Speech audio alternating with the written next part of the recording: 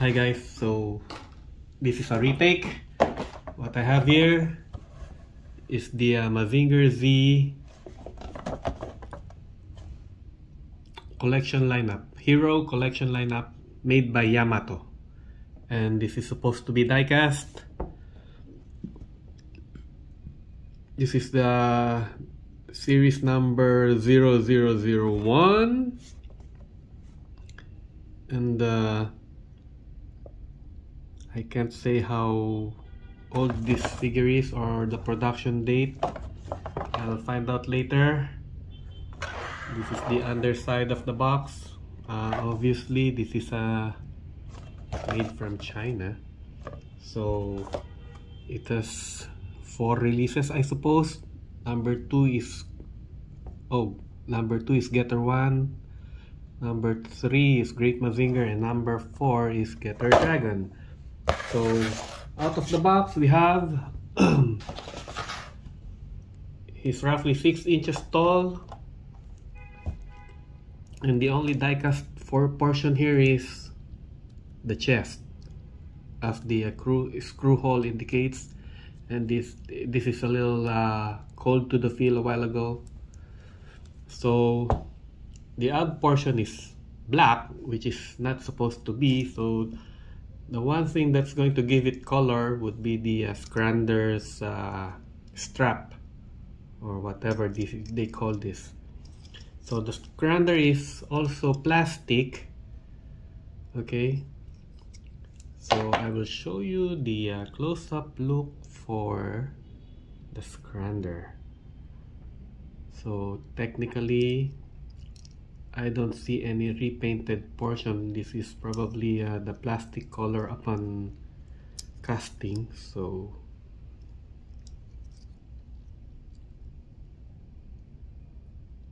or probably this portion, the thruster, the thrusters are painted, and the ab section here, the strap.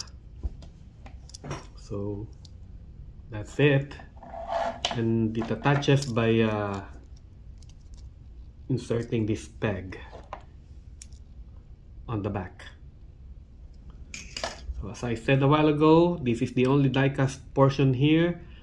The shoulder is on a ball joint, easily removed, but it is not loose. Okay, so okay, the elbow is not articulated. There is no means of bending the elbow. The hand rotates. Okay, there's no spare hands or hand.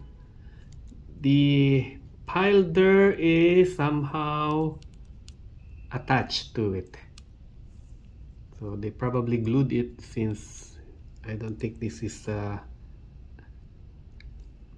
molded with the head. Okay, so the head can be turned, okay, but it will not look up. The neck is also articulated, but can only move that small, or with that certain movement or small movement. Okay, because this portion here where it inserts limits the movement. Okay, okay, the ab or the waist portion turns 360. The leg has probably on a red ball joint. Okay, there is no knee articulation, so this is a very limited articulation, or limited articulation. The foot is also on a ball joint, so this is the articulation it can give you. Okay, So basically this is what we get from this Yamato Hero collection.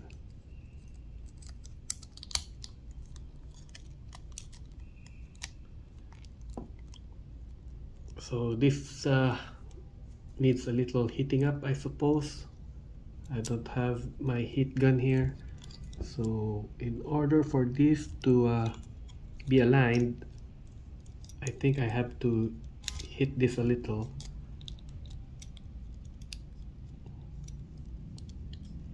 Little hitting will do it.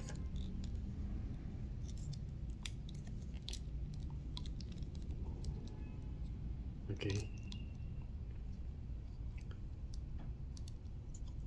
Or probably I should have just used a glue, but no. So that's it. This is how it's going to fit outside the box. But this is a used toy, so I didn't get this MISB. So the expectation was a little off. Okay. But if you are out collecting Yamato's Hero Collection lineup, well, and you're a collector of Mazinger Z, this would probably be a nice collection or nice addition to your collection. The let's see the head. Okay.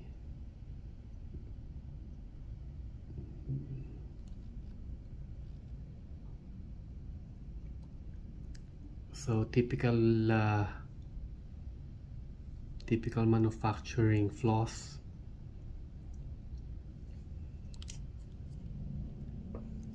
So that's it. Nothing more to say about this figure.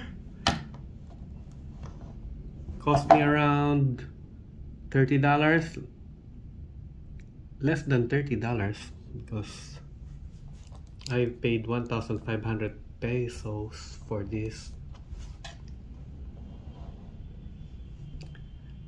Okay, hope I shared a little something with you guys. Thank you. Bye.